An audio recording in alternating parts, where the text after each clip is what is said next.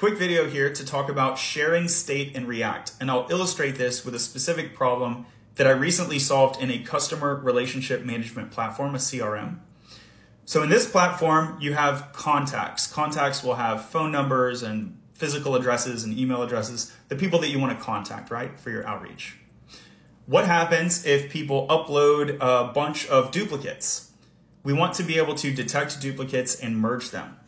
Merging duplicates is a great example of when we would want to share state. Why do we want to share state in this case? Imagine that I have that page where I can see the list of duplicate contacts. I want to be able to click a pair and get to a different view, which is a merge duplicate contacts view. This view has a different concern, but I want to recycle some of that same data. So I want to pass that data over.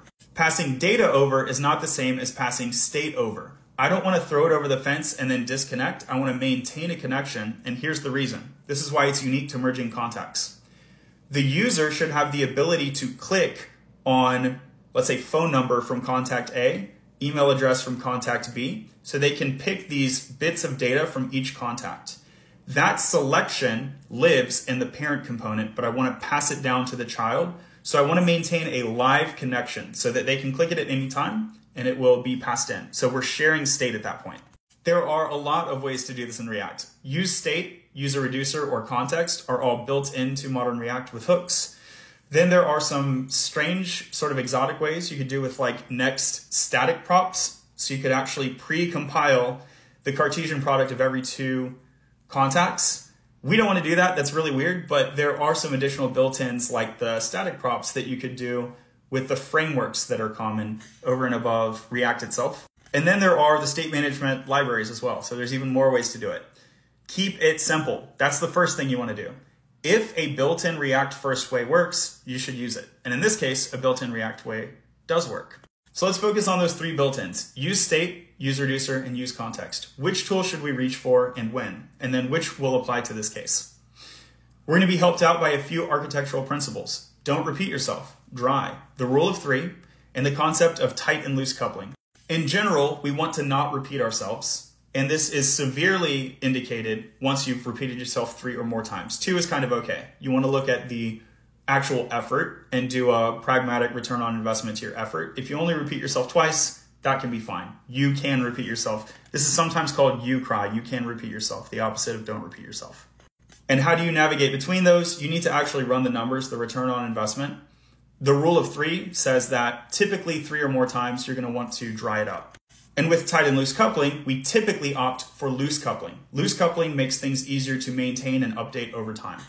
But there is an exception if you want to break something on purpose. So that if component A changes, you want to break component B, or you want to break your build, or you want to throw an error, so that you are quickly and easily alerted, ideally before deploying to production. And that is the case for proper tight coupling. We think about reducers as middleware. So if you want to extract that repeated logic, you can put it in a reducer. We think about context as a data tree root. So it's not as good for extracting logic. It's better for extracting reusable data, particularly when you have a bunch of components that have a common ancestor. A great example of this would be a theme. So passing around theme variables, maybe you want light mode, dark mode, that's great for use context. Use state is typically for local component state. And there is one exception, which is if you have proper tight coupling with a one-step drill, you can use a state prop. In modern React, this is pretty much the only time that you want to use a state prop. You can also use a state prop as a development tool for a work in progress. Implementing a reducer, implementing context might take you a while, so you can temporarily do a state prop and then clean it up at the end of your pull request or whatever, clean it up later. So these are your 3 cases when you want to use state: for local state, or for a state prop that only goes 1 level deep, or for a whip commit. In our case, with the merging contacts, we are going 1 level deep. Context and reducers solve a problem called prop drilling, where you have to go through multiple levels. Prop drilling is not a big issue if you're only going 1 step. So our case here is unique. We will actually reach for use state and the merge contacts page. So you'll view the duplicates, and that duplicate information, which is in the parent, will be passed 1 step into the merge form. The user will be able to click each piece of data in the parent component, and it will just get passed in 1 step only to the properly tightly coupled child. They're properly tightly coupled because they're both related to this contact schema. So that if the contact schema and the parent breaks actually want to break the child, they should always move in lockstep. They should be following the same data shape, the same schema, because they're both dealing with the same entity, the same model. That is the contact model. So that's called proper tight coupling. And that is pretty unusual. Let's wrap up and test understanding by trying to picture a scenario that's slightly changed where I would reach for context or a reducer. So one way would be if the merge contact view were far away. If it were on a different page that was not a descendant component in the rendering tree, then I would probably reach for a reducer, or in that case, I might even do something more exotic like server-side props, static props, and so on, if it was on a different page.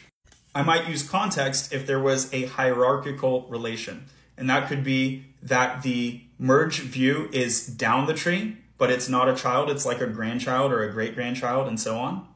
Or if it was up the tree, so that there's a hierarchical relation where they have a common ancestor higher up. So an example of this might be, picture a page where the duplicates are listed down in one section, and there's a merge form that's actually above that section, not inside of it.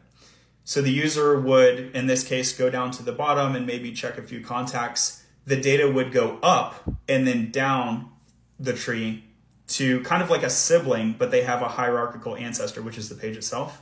In that case, I would consider using context on the whole page. This is an advanced topic, not a big deal if you didn't understand it. If you did understand it and if you have feedback, we'd love to hear it. If you're interested in coding, follow the page and hope to see you soon.